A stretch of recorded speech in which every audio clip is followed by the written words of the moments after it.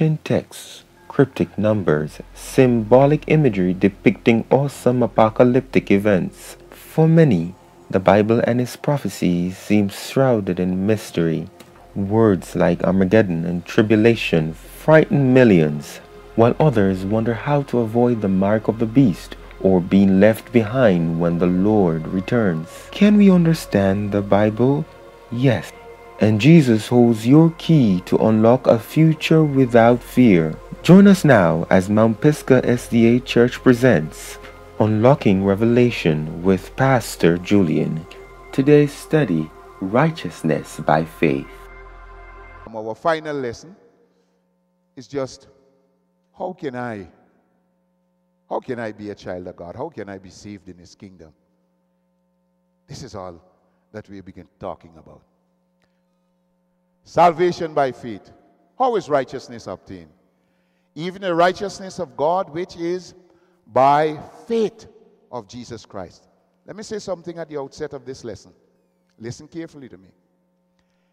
Every system of false religion has at its foundation a diminishing or a discarding of the role of Jesus Christ. Are you with me? I repeat. Every system of false religion either diminishes or discards Jesus Christ.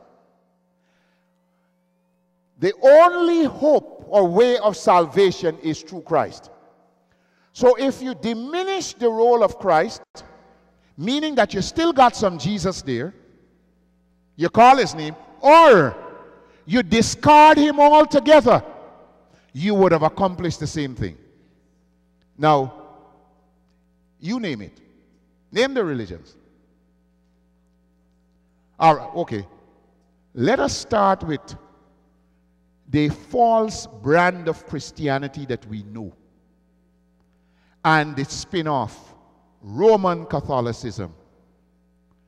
There is a diminishing of the role of Christ. You talk Christ, but who Christ really is not presented to people. How do we diminish Christ? Simple. Simple. You teach children about them having a godfather.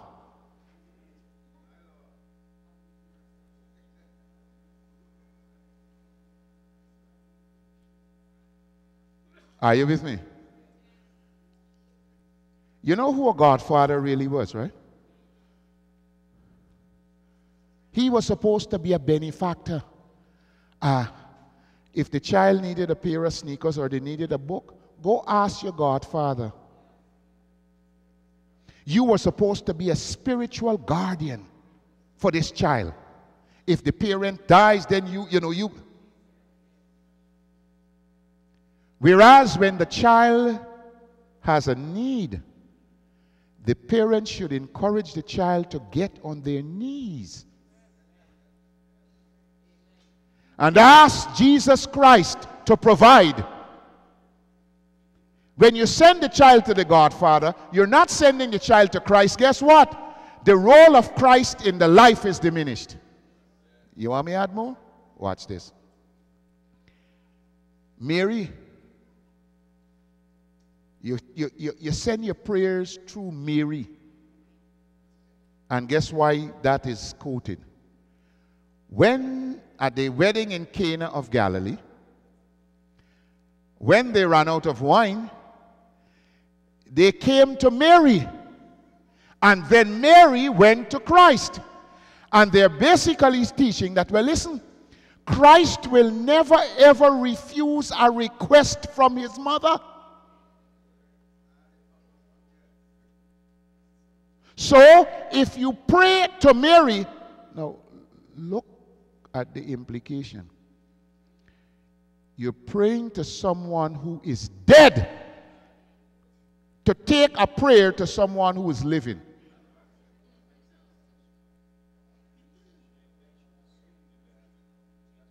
Oh yes, well, she's assumed, well, That, she was bodily assumed into heaven. That's their teaching, but that's not what the Bible says. That woman in Revelation 12 is not Mary. Oh, by the way, let's add. The saints. Oh, listen, and you know what's the teaching? While they were on earth, they acquired so much grace. Grace that they don't need. And when you are born, you are given a patron saint. Whether St. Philip or St. Jude or St. Thomas, that is your patron saint. You're assigned one. And whatever you need, you go to your patron saint who got so much grace.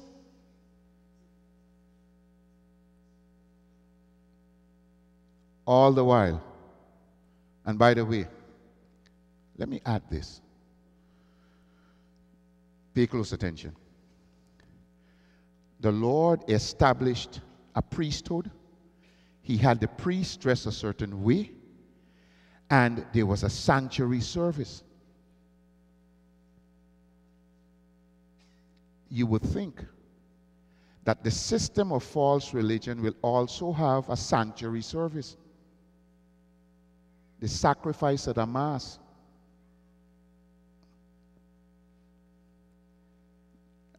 Are you with me? And priests that are robed in sanctuary colors. What are the sanctuary colors? Blue, purple, and scarlet. You would expect them to be dressed that way. And by the way, those colors speak to Christ. You didn't hear me. He is prophet, priest, and king.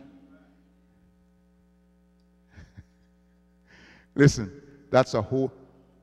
Every system of false religion has no use, a diminishing or a total discarding of the role of Jesus Christ. Satan, knowing full well that there is one mediator, there is one name under heaven given among men whereby we must be saved, and that name is Jesus. Go to the confessional booth. Go to the confessional booth and say all the Hail Marys that they tell you to say instead of going to your Heavenly Father. Now, that's a diminishing of Christ. And then the discarding of Christ altogether. Are you with me? Hinduism. Are you with me? Hinduism. What they believe in? Reincarnation. Now, if you're reincarnated, if you believe in reincarnation, you don't need Christ for life eternal. No. As a matter of fact, you already have life eternal because you are what? Immortal. And you make certain that each cycle of life, you strive to live a better life. So that when you come back in the next life, you're coming back what? At a higher stage. Please don't be a wicked man, because if you live the life of a wicked man, you may come back as a dog or a pig or something. This is what is taught. Islam. Islam. What does Islam teach? Hey, he was a good man, he was a prophet. But he was not the Son of God. He didn't die for your sins. And by the way, salvation consists of killing infidels. Because when you kill the infidels, you're doing the will of Allah. And added to that, you must do certain good deeds. And you must make a pilgrimage to Mecca. You must pray towards Mecca so many times a day. And you must... Where is Christ in all of this? Buddhism. Through meditation, you get in touch with the divine that's in you. And by the way, Eastern mysticism is planting its standard in God's church. Oh yes. Now listen. Meditation is good. But notice what the psalmist says. Thy word has been my meditation day and night. That's the meditation. Not the meditation where you sit. Oh, let me watch this. Listen carefully to me. And this is something that we practice and we don't even realize what we are doing. Now, I am not here condemning anyone, just opening our eyes. When I grew up, I didn't see it, but I'm seeing it for a number of years now. When we pray, we form this circle and we hold hands. Hold a second. And the explanation for that is the joining of hands is a symbolic of unity. Watch this.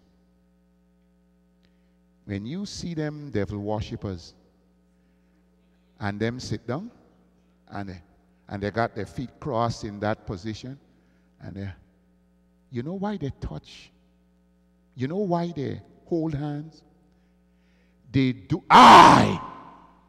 They want the energy to flow, and if there is a break in it, the energy will not flow through the circle.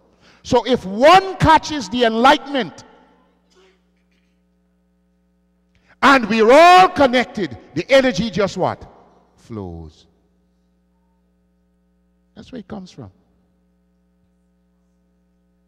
That is where it comes from. Hold your question to the end.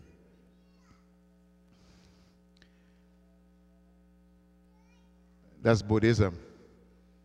And every other system of false religion has no use for Jesus Christ. Why? That fella hates Christ with a passion.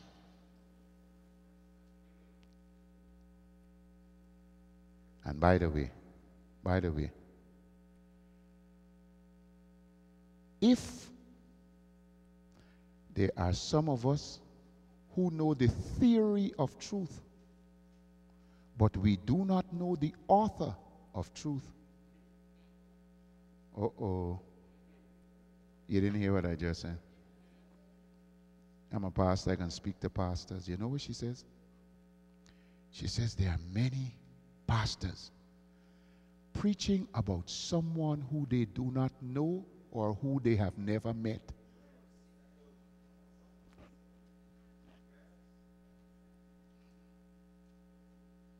Talk about Christ in glowing terms. They've never met him or don't even know him.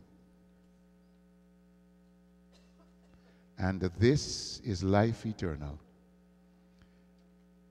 John 17:3 is a favorite text of mine.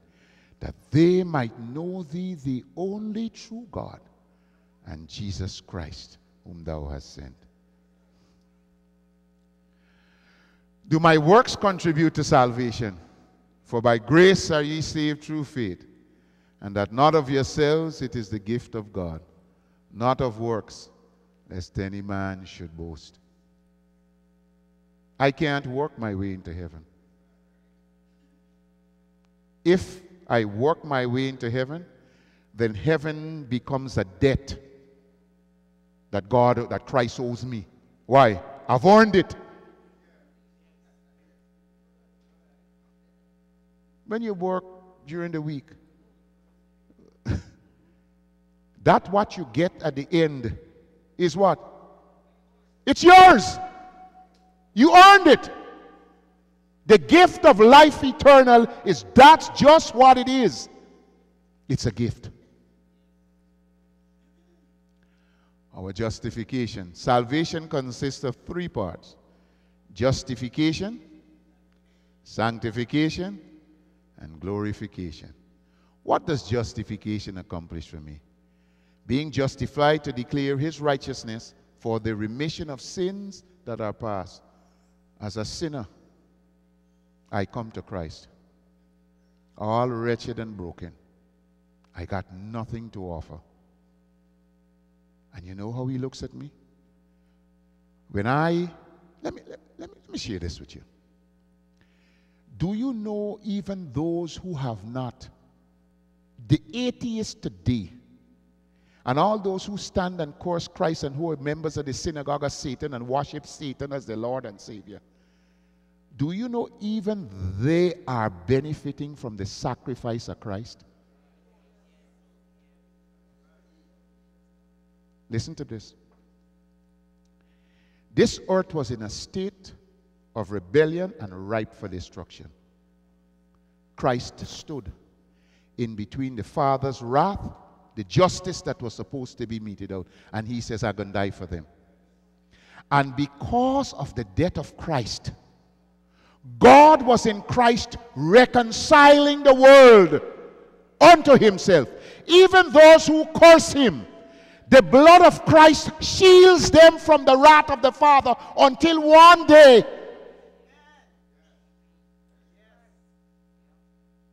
they may heed the Spirit of God and surrender their life to Christ.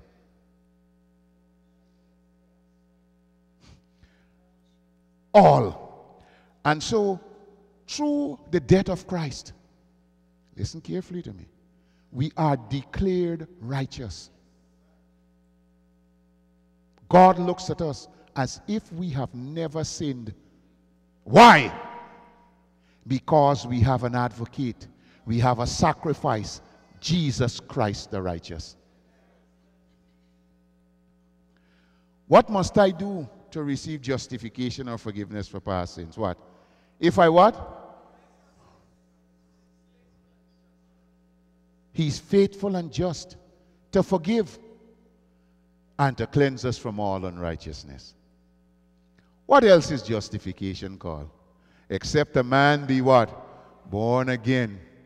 He cannot see the kingdom of God. You know the oh happy day when what a day that was. That was a day of passing from what? Death unto life. The world, the sun shone brighter. The birds sang sweeter. Why? Christ just entered into the life. Our sanctification. What is sanctification? That every one of you should know how to possess his vessel in sanctification and honor. This is Christ possessing us. What? Those who he accounts righteous, he makes righteous. He does a work within us. For God hath not called us unto uncleanness, but unto holiness. How long does it take for a person to become fully sanctified? Till we all what? All come in the unity of the faith and of the knowledge of the Son of God, unto a perfect man, unto the measure of the stature of the fullness of Christ. So who's the goal? Who's the end? Christ. And watch this now. Listen to this. We will, follow me. The Lord says of Job, Job was what? Perfect and upright. One who feared God and eschewed evil. Job was living without sinning. We don't have to sin, you know. Sin is choice. And the same way we exercise the choice one way, we can exercise it the other way. But watch this now. There was an added dimension to Job's character that had to grow. And notice, when the trial was over, Job sinned. The Bible says Job didn't sin. But when the Lord, when Job challenged Christ, he said, listen, I want you to show up in court and present your case against me. I want a daysman. Let there be an arbitrator to plead my case. And then the Lord didn't answer Job according to Job's charges. Who is he that darkeneth counsel by words without? And when Job heard where were you? Where were you? Where were you? Where were you? What did God do? God presented himself to Job in more splendor than Job knew him. Notice that Job said, listen, I talk a little too quick and what am I saying? There is always room for what? Growth. Because in Christ, perfection is always being perfected. No, hold on. You didn't. You're saying yes, and I don't think you're grasping what you're saying.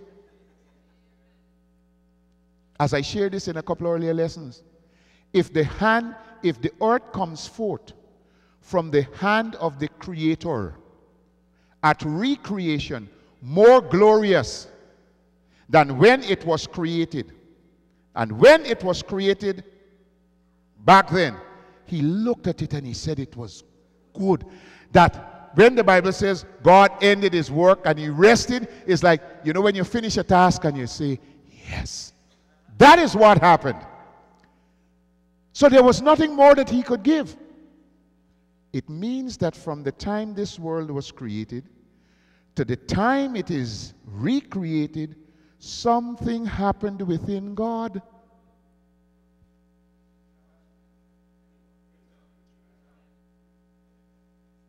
And watch this now.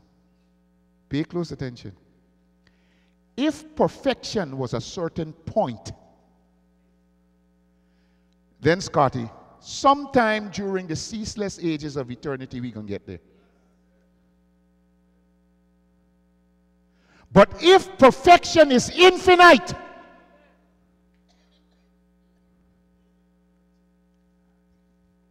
you see what I'm saying? Then guess what's going to happen? Guess what the redeemed will see?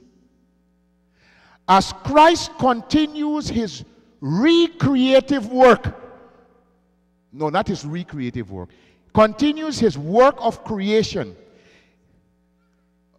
Notice what the servant of the Lord says. She says, when he created mankind, it was an order of beings that he had never created before.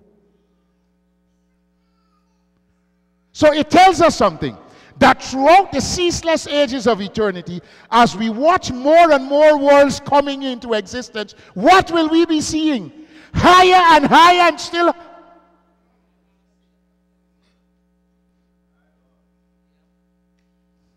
Something to think about. How is sanctification accomplished? Sanctify them through thy truth. Notice what I said to you earlier. Don't look for revelation outside of God's word. Look where? In his word.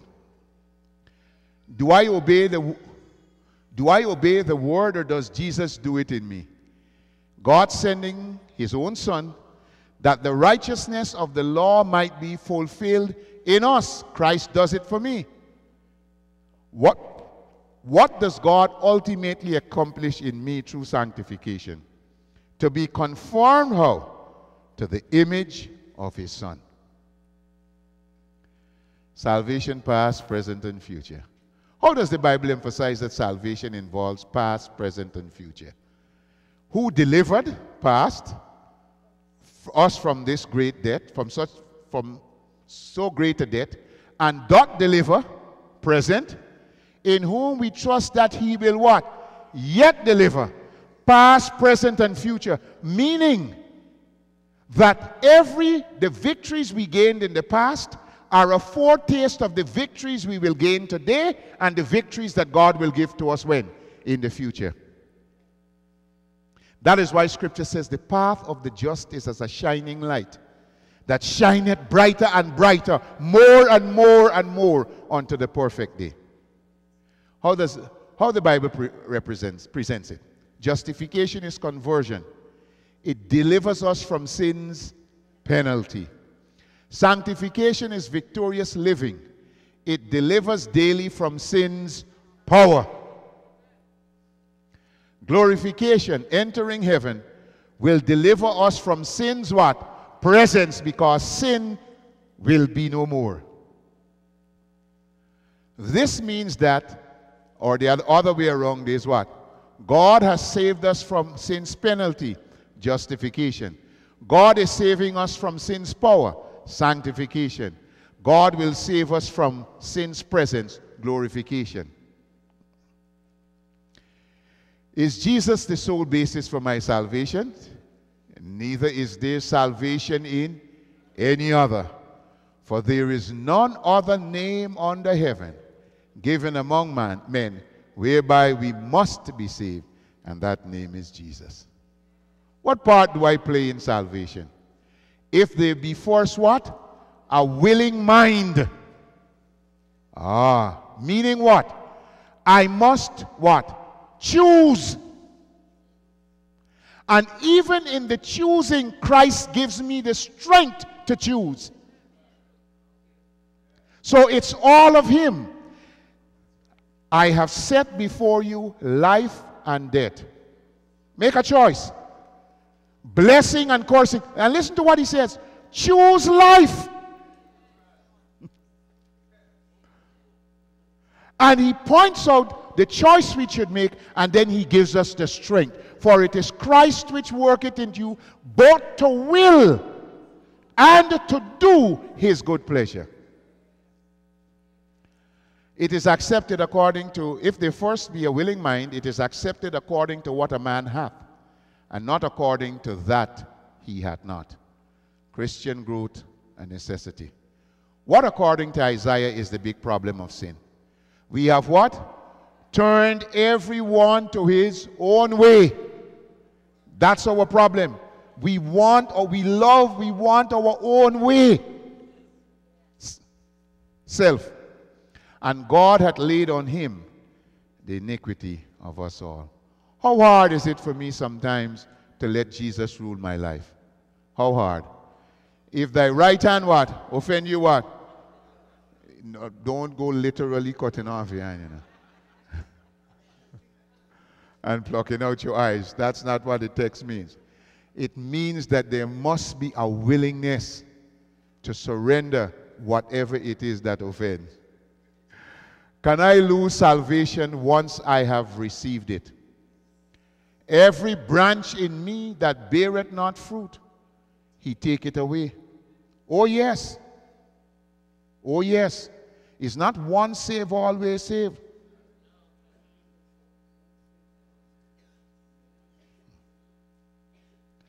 Salvation in the book of life. Can my name be removed from the book of life once it has been written there? And the answer is yes. Notice what the psalmist prays. Cast me not away from your presence, and what? Take not your Holy Spirit. Do not blot my name out of your book.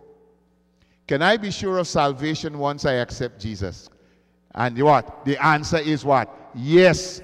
Being confident of this very thing, that He which had begun a good work in you will perform it until the day of Christ Jesus. I can be assured. The Bible says to work out our own salvation with what? Fear and trembling. How do I accomplish this? For it is God which worketh in me, both to will and to do His good pleasure. The mind must be surrendered. Notice, when Christ prayed in the Garden of Gethsemane, what was His final prayer? He says, Father, remove the... He prayed twice. He says, Father, remove this cup. And then when He came the third time, He says, listen, Father, if this cup will not pass from me, except I drink it, let not my will, but thine be done. He surrendered His will to the will of His Father. And that is all we are asked to do. We must surrender our wills. It's not that we do not have a will, but the will of Christ must become ours. Jesus, our wonderful Savior. What did the angels, the 24 elders, and the 4 living creatures say when they reviewed Jesus' matchless plan of salvation? Worthy. Oh yes, worthy is the Lamb that was slain. What is Jesus saying to all of us now? He says, come. Listen. the heaviest load we will ever carry is the load of sin. When I was pastor in the Bronx, I baptized this fella. He was a little terror to his wife. She was going to church and he didn't have nothing to do with church. One Sabbath she came home, he tore up her Bible. And however he was carrying on, she took a restraining order out on him. So he had to make a court appearance. And he begged me, to go with him at the Bronx courthouse. So I traveled up there the Monday morning. And we are seated in the courthouse, and I'm looking. The wife was there, but I couldn't see. He picked out his wife. He said, "Look her there." And I eased over to talk to her, and she won't listen. She was dead set. Anyhow, she put him out, and he started coming to church. And she left, and she went to another church. They didn't want it anyway. But he was there, and the Lord was working on that man's heart. And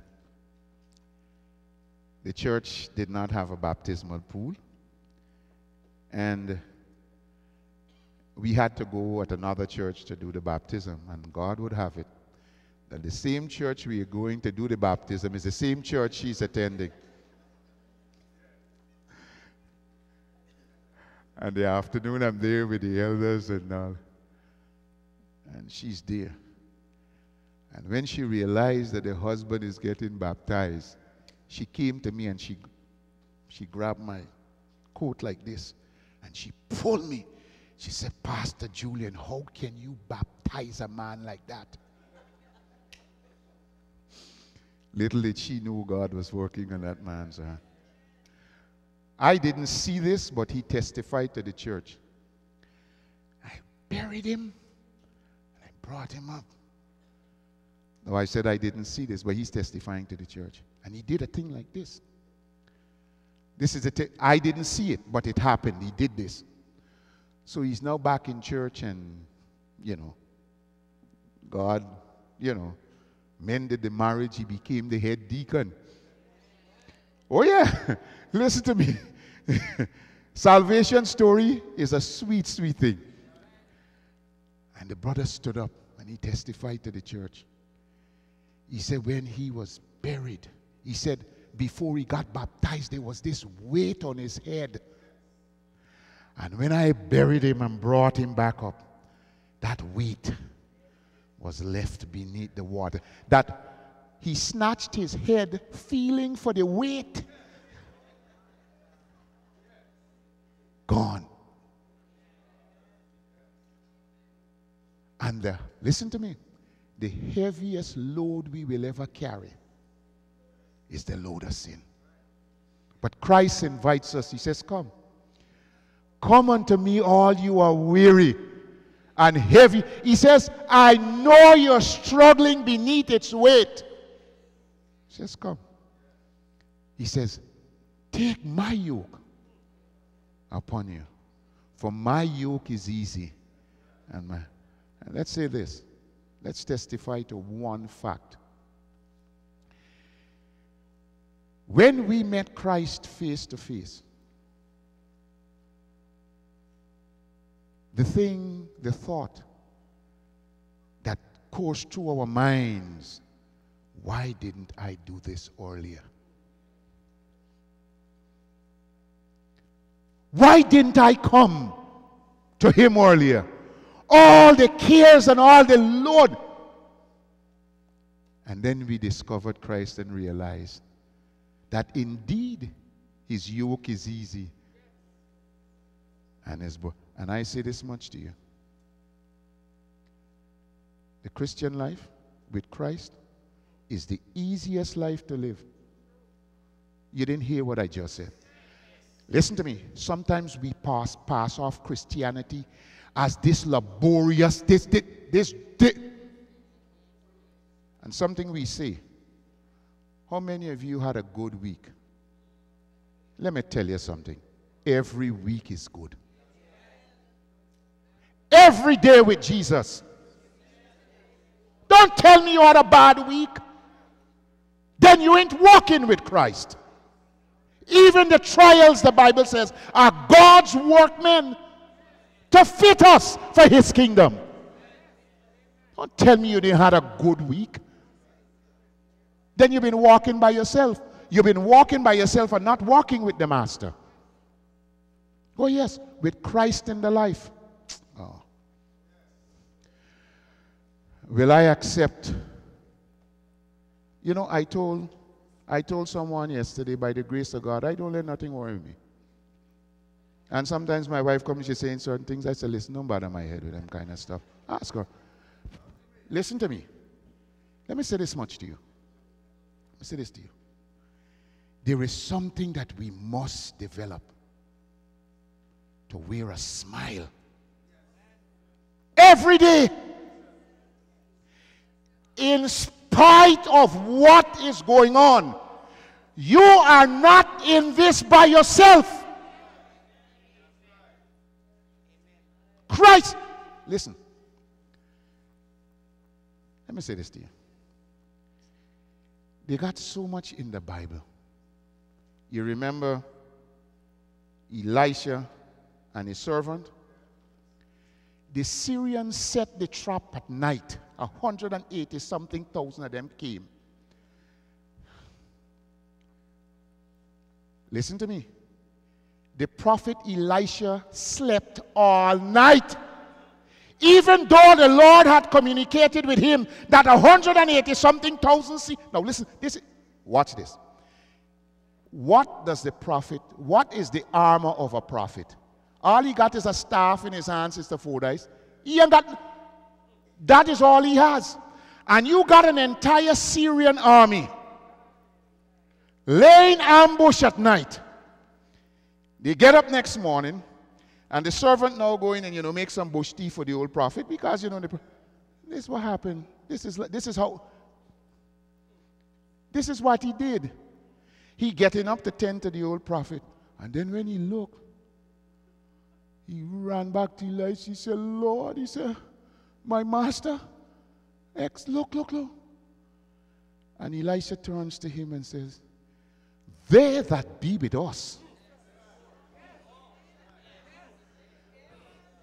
Now you got 180,000 Syrians, the Assyrian army, surround a prophet and his assistant. 100, look at the odds. And then the prophet is going to look the young fellow in the eye and say, they that be with us are more than they with me there. And the obvious answer is that, well, show me them. That's the obvious. Well, show me them. That's not in the scripture, but that would be the natural question coming from his assistant. They that be with us are more than they that be with them. All he can see is the 180,000 Syrians. And then the prophet says, Lord, open his eyes. What am I saying? We got to practice by God's grace, recognizing a couple of things. There shall no evil befall you. We don't live in fear of what evil people can. People can't, nobody can touch a child of God. No matter. Listen. Evil is present. They're going to plan and they're going to scheme and they're going to do all sort of stuff. Ignore the plottings and the schemes and keep your knees on God on the ground and say, Lord, you're going to take me through whatever. Listen. The Assyrian king called his cabinet together. And he said, you know, there's a spy in here. And one of his cabinet members said to him, no, there's not a spy in here. Because whenever he laid his plans to go up against Israel, the Lord would communicate to the prophet Elijah and say, listen, go tell the king, don't do so. No. And he's saying, there's a spy in here. The Israelites have planted a spy. There's one of your my cabinet members you're a spy. And then one of them said, no. We're not spies. The problem is that man Elijah, that he can tell what you speak even in your bedchamber. What am I saying? There should be a boldness. Listen, not presumption, but a boldness. Knowing that every step of the way, Christ will attend. Trials will come. It will come. But when the trials come, look up and anchor your hand in his hand and say, Lord, together with this, we're going to be more than conquerors. You know, listen, let's face it, life is good for us now. Brethren, we got a good life. If we open the refrigerator and we don't feel like eating peanut butter, we can eat this or we can eat that. When you open the closet to check your clothes, well, you got so many suits there. Well, I go, life is good. But there are trials that will come ahead.